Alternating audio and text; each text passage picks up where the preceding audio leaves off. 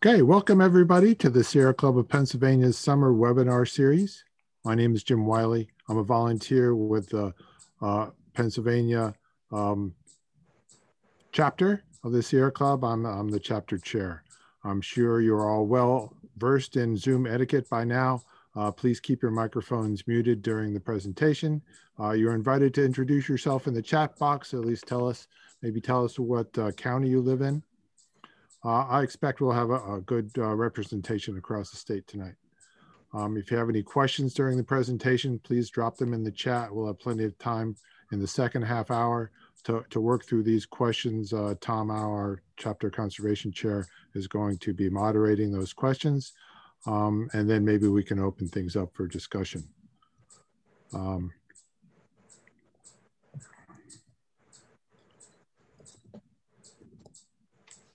Just a little context, in February of this year, the Pennsylvania chapter of the Sierra Club formed 8 conservation teams, as shown in the diagram.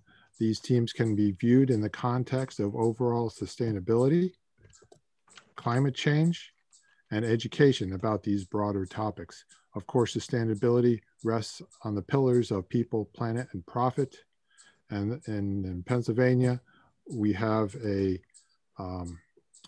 a support system of staff and volunteers to help each of our teams with equity, political outings, and communications assistance, as well as legal assistance, the Clean Energy for All campaign, and a bit of grant funding for worthy causes.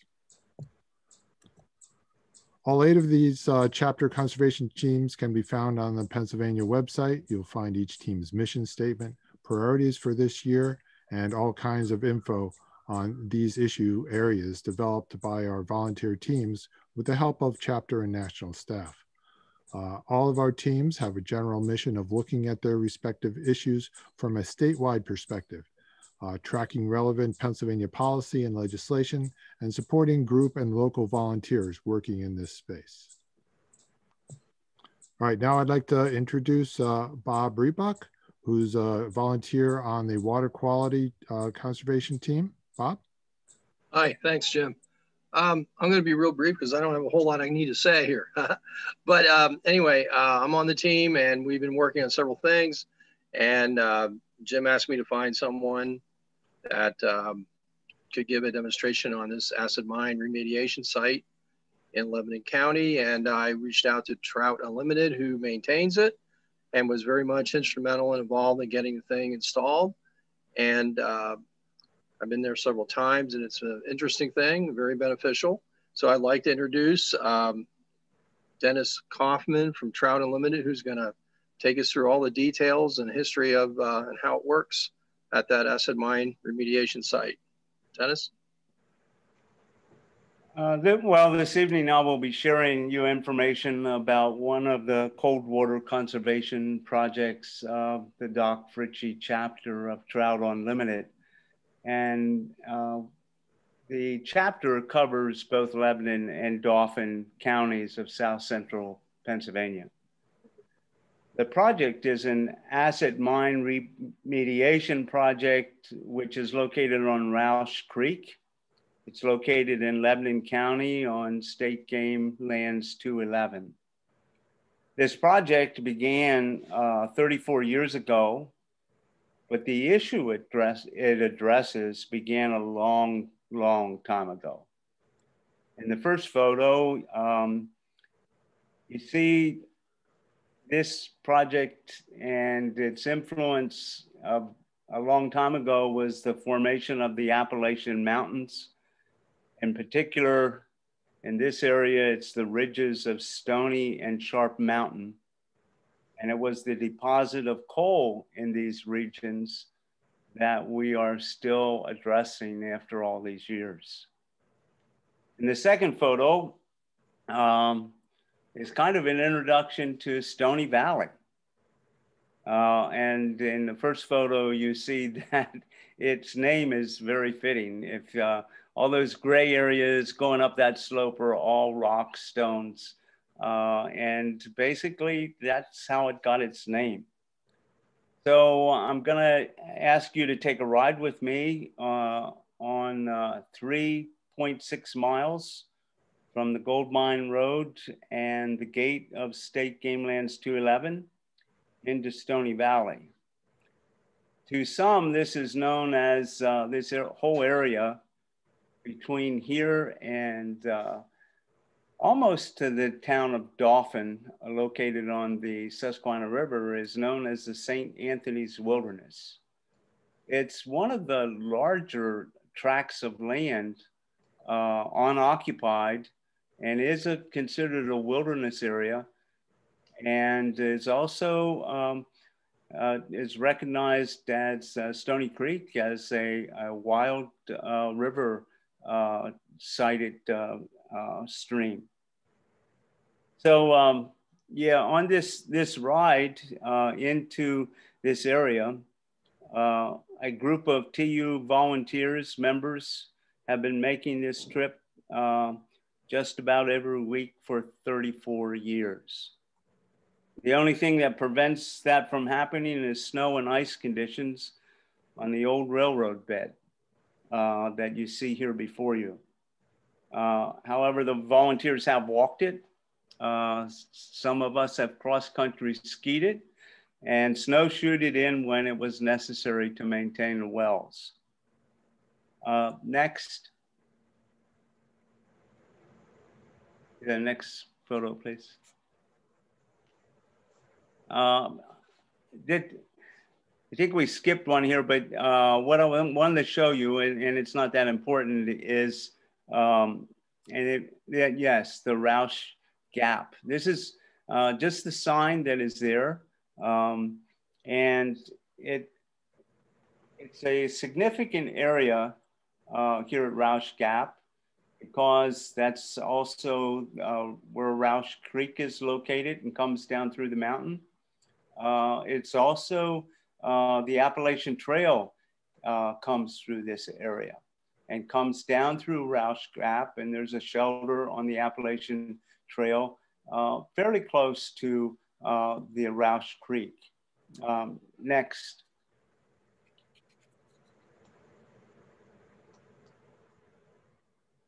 I'm looking for the sign that tells us a little of the history of Rausch Gap. Here we are. The village of Rausch Gap stood here from 1828 to 1910. And if you notice in the sign, the peak population was 1,000 people. Close to where the well was located and up the side of the mountain, there are numerous old foundations. There's a cemetery down the Appalachian Trail, off that trail. But there was a large area for repair of trains that traveled through this area. That's located, was located next to the, fairly close to this sign, but on the left-hand side of the old railroad bed. There were villages at Rausch Gap and villages at Yellow Springs. And as I said, up to 1,000 people living and working in the valley. There's none today. There's no town, there's no railroad, and there's no mining.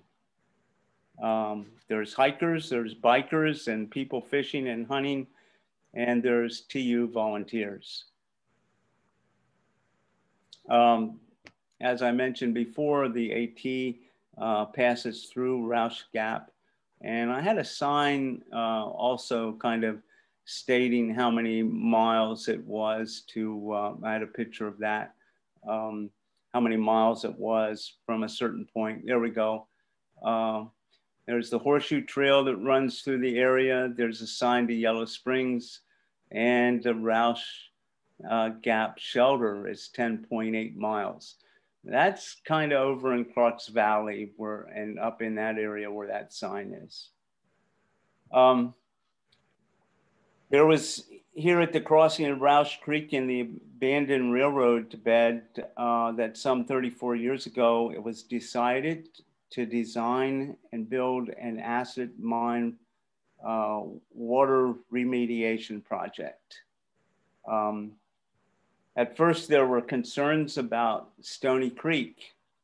It was a beautiful cold water stream running about 20 miles through a forested wilderness area that was not holding trout, or was it reproducing trout, especially in its upper sections. The problem was determined to be a low pH, and the cause was believed to be acid mine water drainage. The question was, where was it coming from? There were numerous old abandoned coal mines on Stony and Sharp Mountains. There were testings done on the tributary streams of Stony, and it was found that Rausch Creek had a pH in the mid-4s, which was a major, and Rausch Creek is a major tributary of Stony Creek. And it's the major one in the upper headwaters of Stony Creek. So if you went down, some of you hiked it back in there, if you go down the length of Rausch Creek, you will come to Grass Creek, swampy area. Well, you also come to that new beaver dam, but you will come to the very headwaters of Stony. With this, knowing that the question was, well, okay, so it has a low pH. What could be done about it? With the help of Penn State, a project in design was developed, and Doc Fritchey chapter of TU took that project on. The concept was to divert the water from Rausch Creek into a well cistern type structure. And you'll see some pictures of that here in a few minutes. The piped water, then you'd pipe the water flowing into the structure, and it would be released near the bottom from about 2-inch holes in the bottom of the well. The design was that the pressure of the water coming out of those holes should be sufficient to roll limestone that had been filled into the structure, to grind it into a powder, and then put those highly charged, that highly charged water with tiny particles would be returned to Rausch Creek, where it would dissolve and raise the pH. Should I go back to the picture of the box now, Dennis? Yeah, go ahead. That one? Not up there yet. Not Yeah, there? I can talk about these as a picture. This one? That Sorry. Yeah, that one there. That's a good one. Okay. So I the think we're in first order. thing was we have to build a dam. So permission was granted by to build a dam on Rausch Creek. There were permits that had to be obtained. Believe it or not, this little dam is inspected at certain times, so many years it has to be inspected. But the first part was to build a dam. And the second was that it needed to have some intake control boxes placed in it. And that you see in the slide just above that black plastic roofing material that is used as a dam at this point. And the next point was to lay some pipe from the dam to the well. So let's see if we can get a picture of the well up there.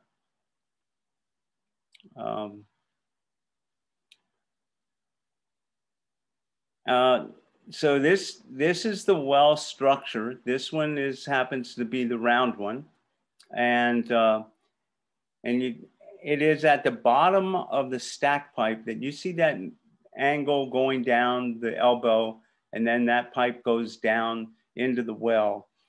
There at the bottom of that,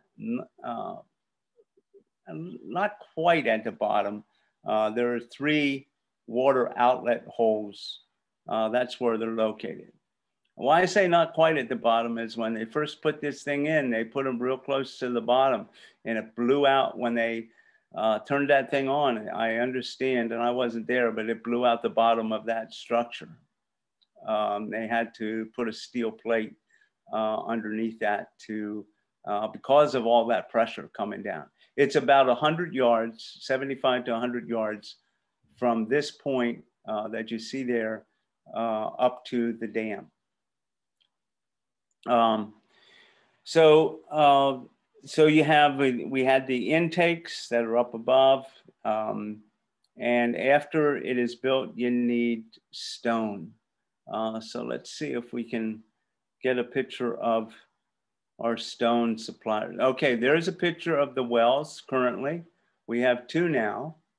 The first one was built 34 years ago. The second was built in the year 2000. And so we need stone, and Pensy Supply has for 34 years donated the stone to this project. And we go through about 40 tons or more of limestone a year, depending on the water stream levels that we have. Right now I have 40 tons ordered. We're waiting for that to be approved and delivered. And you need haulers. I think I have a picture in there of some people that have hauled stone for us. Right, currently, the gentleman there for probably 30 years hauled stone for us. A picture of him and his wife. And then currently Sensic Excavating is volunteered to haul stone for us. And you need volunteers. So I'm just going through kind of how this whole thing got going, and we have a photo of some volunteers shoveling stone. There we are, and we're shoveling in this limestone. It's 3/4 to 1 3/4 inch in diameter. It's not real large stone, but we'll shovel in about 1 ton to 2 tons of stone a week. So I think we have a picture, a couple pictures of people shoveling, volunteers that might be there. Winter can sometimes be some problems for us. The stone freezes and we end up having to pick it and get it loose to shovel into the wells. I have a photo of looking downstream of the wells. I think the old Stone Arch Bridge is in that photo. Yeah, that bridge is no longer there. They replaced the foundation of that and just have that green steel bridge spanning, currently spanning Rausch Creek. Notice the coloration of the bottom of the stream. That is coated with the limestone dust that the well has ground up and put out into the stream. I think I mentioned that in the second well was built in 2000. It was determined that in high water conditions, that the one well was not sufficient to raise the pH. And so they built another well so that in high water conditions that could be maintained higher level of pH in the stream. And since I'm talking about pH above, I had mentioned that it was 4 in the mid 4s. And below, it'll range between the mid 6s and 7. So, and that is in normal water flowing conditions. Currently, we have low water conditions. I just took the pH this past Monday, and it was interesting. The rain pH was 6.7, I think, and and below the well, the pH was 6.5. Above the well is 5.37. We get it. We're seeing that we're getting pH in the 5s under low water conditions. There's some different thoughts on that. Mine is that the water table is low. Mine isn't pushing out, the old mine isn't pushing out as much water. Therefore, a higher pH is at the wellhead. The other thought is that we're not getting a lot of runoff because there's a lot of coal over the sides of that mountain, and that can also influence the pH, just running over the general mountain surface. The other thing is that I think we're seeing maybe as not much acid rain as we had in the past. So we might be seeing some improvement there. I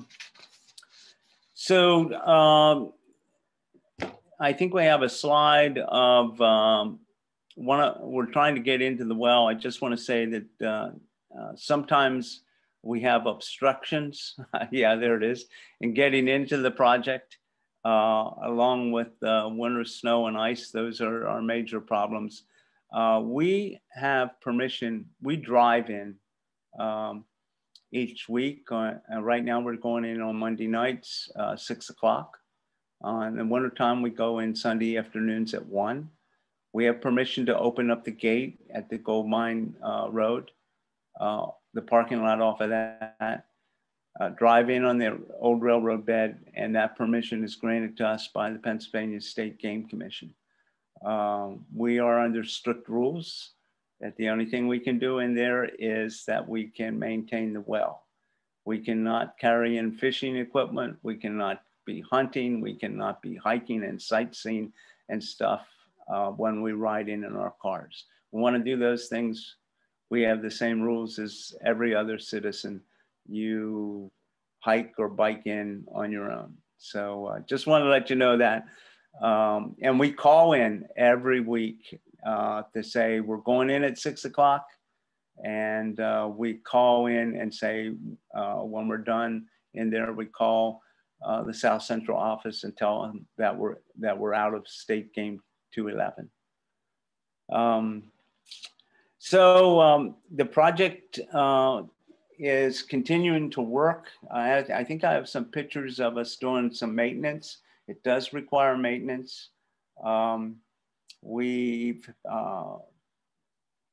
Right here, we're putting in new intake screens. Those were rusting out. We put in new ones this past 2 years. We have had to dig out the well several times to clean them out. We've had a few times where Mother Nature decided to do a little damage in there. Ivan in the year 2004, I was not part of it then, but and helping then, but it destroyed, made a lot of damage. The water was extremely high in that area and took out some pipe, and part of the dam had to be replaced. So I have a couple pictures just to show you the well again.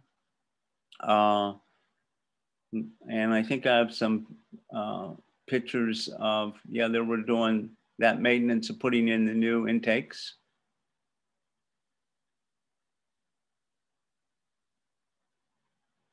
And that's a picture of looking upstream. So that's what it would look like upstream from the dam. And then I think I have a picture of looking downstream in the wells. That's just an overhead shot of the intakes. There's gates inside those, and we open up the top, and we can control the amount of water coming down through, or cut it off if we need to do maintenance. Right now, both wells are cut off because we don't have the enough water pressure to keep both wells running, and we want water to continue running downstream. If we would open up our wells, we would there would be no water flowing between the dam and the wells itself. So it would be taking all the water out of that. So we don't want to do that because there are some insect life and stuff in that area, and frogs and salamanders that we want to maintain. And then I have a few pictures of the volunteers again.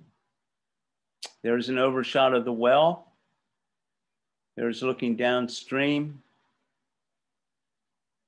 And I think I have one more photo of, you see the bridge. Notice again the coloration of the water. We just finished shoveling. And so it really clouds up the water for a short period of time.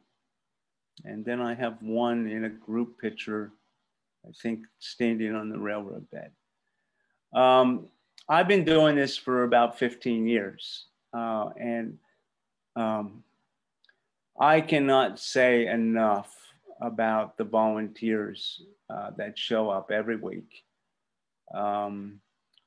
And just their dedication to this project. If we need something done, people have offered equipment and their time, their talents, tools.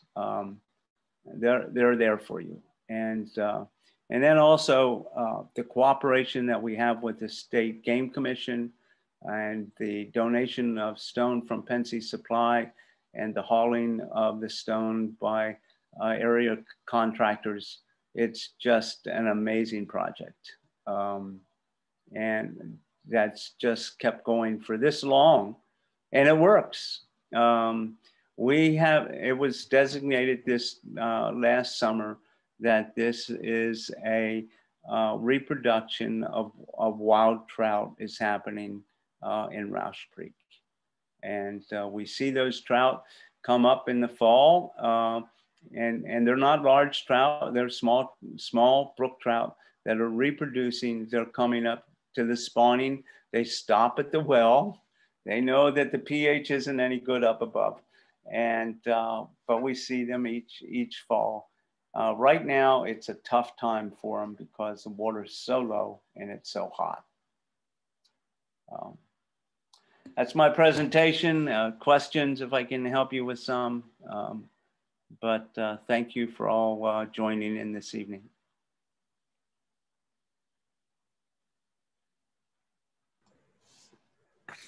This is Tom Al, and I've been monitoring chat. I don't see any questions at the moment. So we can open up the floor for questions. Let me just make a comment. We in the Sierra Club thank you very much for your work. I didn't realize how much volunteer work went into maintaining the pH in Rausch Creek and Stony Creek. I know all the fishermen who frequent Stony Creek are very thankful for your work. You see them walking up the creek, fly fishermen who are interested in taking and releasing native brook trout, as well as the people who hike and bike the trails. This is a wonderful project, and it is one of the most beautiful areas in South Central Pennsylvania regions. And we welcome questions from the floor. Jim. Dennis, I'll start. Can you talk about, have you seen increased numbers in wildlife and in the fish since you've had this treatment? I'm not sure what was done prior to my getting involved. I do know that early on when I was there, there was some stocking of trout that was going on by a club in Rausch Creek. That ended a number of, well, at least 10, 12 years ago. But yes, we are seeing more trout coming up into that area the last couple of years. I used to once a year, and I haven't done this for maybe 5 years, would just go downstream and fly fish with barbless hooks just to kind of check some different pools whether we had trout there. I always caught fish. I don't do that anymore. I don't encourage people to fish Rausch Creek. Fish stony. It's stocked on up to Cold Spring, and let our wild trout alone up on Rausch. But I know people fish it. They catch fish. As far as numbers, it's really hard to tell. But they're there. There's no question that they're reproducing and they're there. And obviously, this is Bob Rebuck, by the way. I just wondered, do you guys do any counts or look for the lower food chain, the little critters that the trout actually feed on? Do you check for how healthy that is or the numbers you may have in the stream? We haven't done that. We've had some, that might have been a couple of years ago, we had a student from Halifax High School come in and kick some stones around and collect some samples and stuff like that. We were a little surprised that she didn't get much above, but I recall she had a hellgrammite above the well, which I just was a little surprised to see that. Great. What's that? What's a hellgrammite is a cold water insect. I mean, the bug that's in the water. I believe it develops into the Dobson fly, if I'm not. But anyhow, it's an indicator of good water quality. Oh. But pH isn't always. I don't know the insects, and I should maybe take a look at this. What insects can survive, aquatic insects, in low pHs? Trout, brown trout, and brook trout have been known to survive and do reasonably well in a pH of 5. And at times we reach that above as I mentioned, in low water conditions, we reach that above the well. But when it's that low, those trout are moving, especially this kind of weather, those trout are moving to cool, deeper water than what we have above.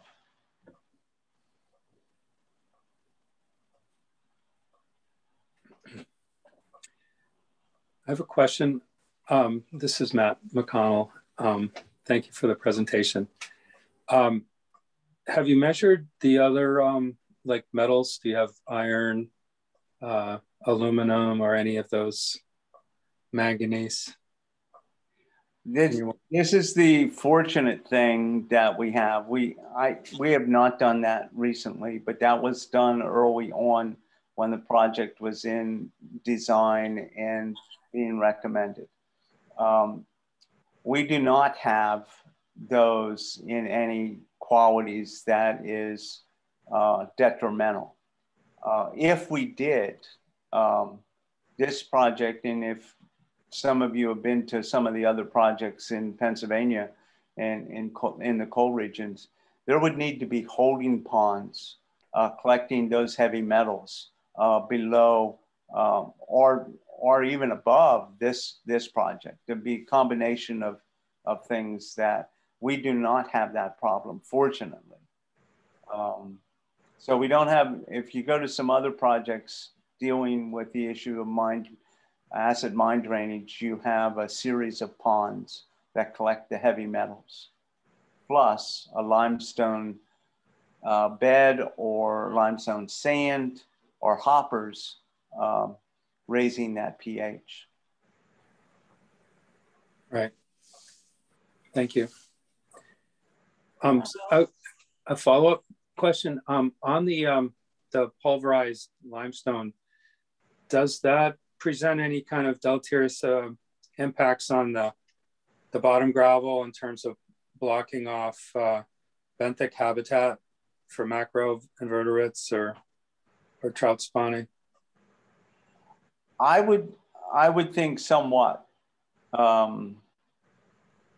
It doesn't go downstream very far because there's a good bit of turbulation and current close to there. That limestone will right below and at the bridge, but I would say not more than 30 yards below the bridge. There's a bend, there's some good current. Find that most of that has dissolved. Okay. Once in a while, you'll find a small patch of it, down farther, but it's not layered like it is right there, which it's pretty much designed to do. It is very, very fine. And the object, the idea is that it's supposed to dissolve. Yeah. And once that dissolves, that's what raises the pH. We use a high, what's the word I'm going to use? High quality limestone that Pensy supplies for us. High calcium. That's the word I was looking for. So I think that adds to it. Judith, did you have a question? Yes, I'm just curious if there's a university or a college near your work area that students have been or could be involved with this effort. Where we live in central, on the sort of middle Susquehanna, Lycoming College, both Bucknell and Susquehanna have river research teams. And many years ago, a geologist, when he was new at Bucknell, Carl Kirby, went over to Shamokin area and started one of these acid mine cleanup projects. I don't remember that they had real wells. I know that there's a way that they bring the water over and treat it and it comes back in to the creek. But I think Bucknell students may still be involved with doing things like counts of little insects and, whatever life forms there are in the creek above and below treatment and that kind of thing. And I'm pretty sure they've studied the metals also, that this was mentioned earlier. So I'm just curious if your area has this kind of resource that students can, and they're young, they can come out and help do some of the research, not the heavy work necessarily. On occasion, we've had some people from Penn State, Middletown campus contact us, and they've come in to visit and to see the project. As far as research, I'm not aware that anyone has done that recently, other than just students taking some samples. Like I said, the student from Halifax High School was interested in that, and she did that. But that's a good idea. You know, if we're always open to guests and people coming to visit. You know, we need to, you know, if it's other than our work time, we need to get approval from the state game commission to enter. Right. On a related note, we have an abandoned mine drainage area. It's a passive wetland. And the Lehigh University invited me to coordinate with them. They call it the Summer Engineering Institute. And for 2 years running, we had 100 students all over that mine drainage site studying the, you know, the macro invertebrate life before and after the discharge, you know, how the pyrite was oxidizing and how we were settling the iron out, all those things that go into kind of the environmental engineering aspects. And these kids, they were all high school, you know, I guess rising seniors or whatever, high school students. And that was a real treat having that many young people up there at the mine drainage site. Yeah, sounds great. Well, Dennis, it looks as if your group is getting along in age. What is your youngest, about how old is your youngest volunteer? Oh, I would say in their 30s, mid 30s, maybe. Oh, good. Good, that's good. I couldn't tell. Haven't seen that young one there for a while, but yeah, but one of the guys is, yeah. Yeah. Yeah, we're aware of that. Yeah. Well, if you can manage to involve some students, well, like Matthew said, at the high school level, they live in the area there, that might get them hooked, you know, like this could be a lifelong passion for them to work on this project. Mm-hmm. Yeah.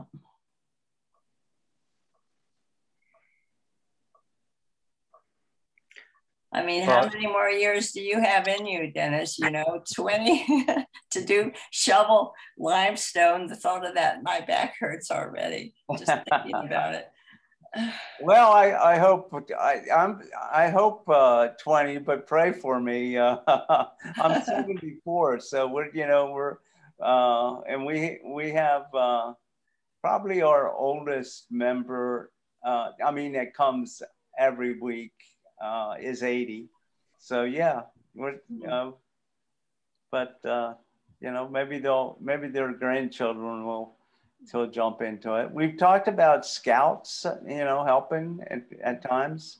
And every once in a while, you know, some kids will be by and we'll hand them a shovel. Yeah. You could do serious outreach then, you know.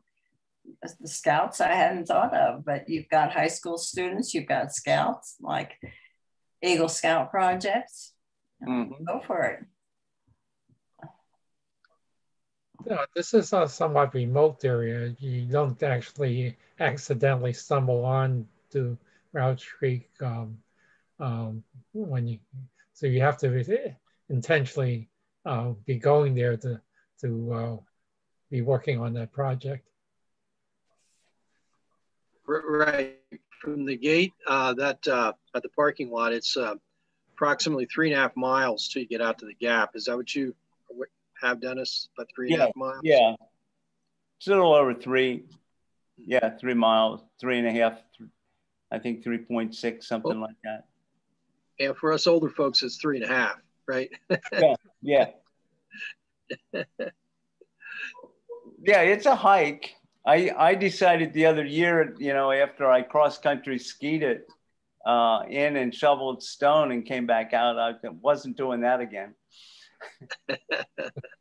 That's the issue with these remote mine drainage sites, where you have a you know, a system that isn't totally passive, and it needs to have you know, either mechanical maintenance or, like in your case, shoveling the limestone. It's what happened. A lot of these areas, they don't get the volunteer work like you have. So fortunately, a posse of people that are dedicated, like they are probably most get no support, and they just operate. So if the passive systems are sort of not quite as good as the active systems, like I would say yours is sort of like an active system because you have to shovel the limestone in. Mm-hmm. And in those cases, you can get better results. But a lot of these systems are in the middle of nowhere, like we're talking about, and the passive systems are, you just kind of hope that they can continue adding value over time with minimal input, because there's probably no funding either for that maintenance work.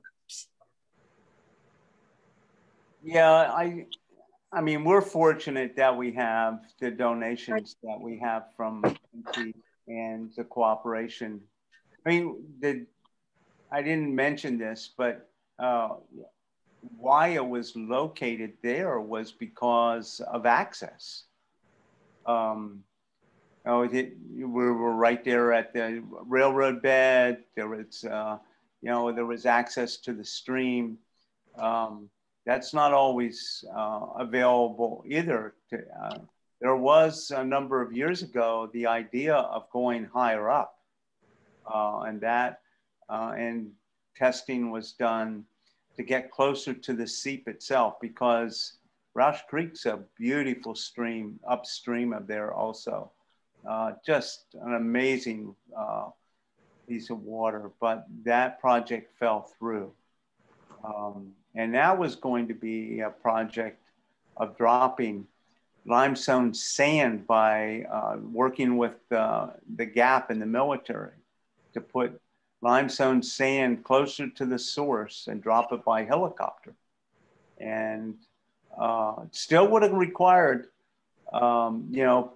people going up there, volunteers hiking way back in and shoveling that sand in, but not as often. It wouldn't have required once a week kind of thing.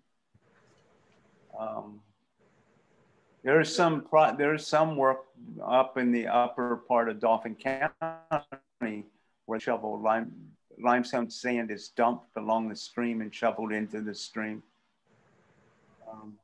Okay, guys, why don't I go through the wrap-up slides, and then we can stay on and chat as long as you want, but I'll turn the recording off then. Is that okay? So thank you very much, Dennis. This has been a great presentation and a great discussion. Let me just go back to this slide here. Thank you all for joining us today, and thanks to Dennis for making this presentation. Here are a couple of important websites. I encourage you to engage with your local Sierra Club group. Find your group at the Get Involved section of the chapter website. We will be sending out a list of ways you can support water quality, along with information on how you can get in touch with the chapter water quality team.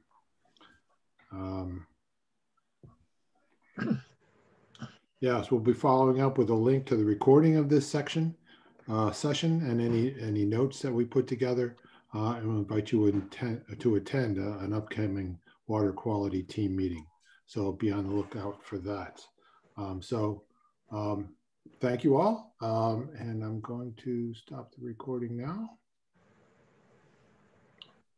Find the right button.